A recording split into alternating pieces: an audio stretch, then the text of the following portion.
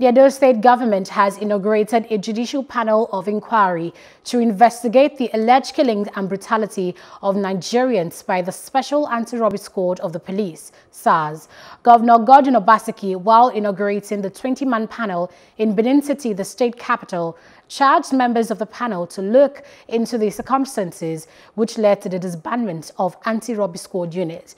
He, however, tasked members to uncover facts which would bring justice to victims and their families and also peace to the state.